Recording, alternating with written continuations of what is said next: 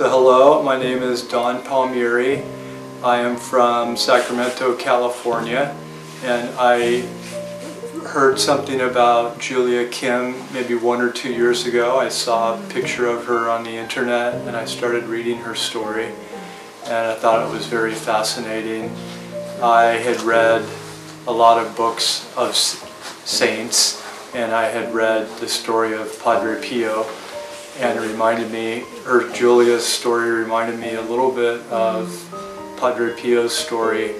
And at that time I had no idea I would come to Korea, but I told myself if I ever go to Korea, I would try to go to the place where Julia Kim was living, or try to visit Naju.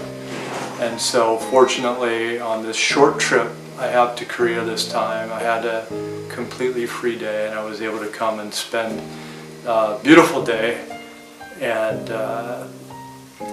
it's just very beautiful to see the simple, sincere devotion of the religious people here, and also some of the pilgrims that are visiting.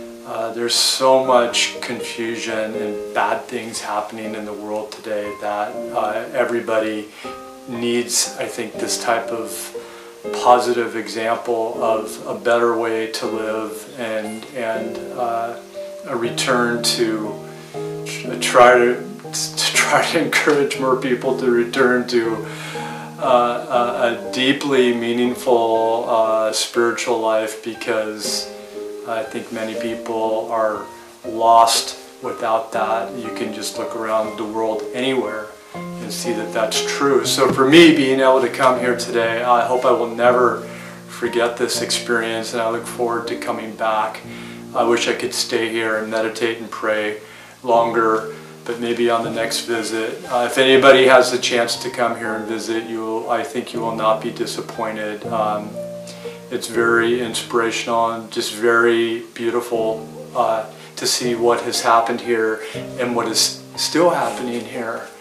And I'm not sure what else to say at this moment, except it was a wonderful experience to be here today. And thank you for everything today.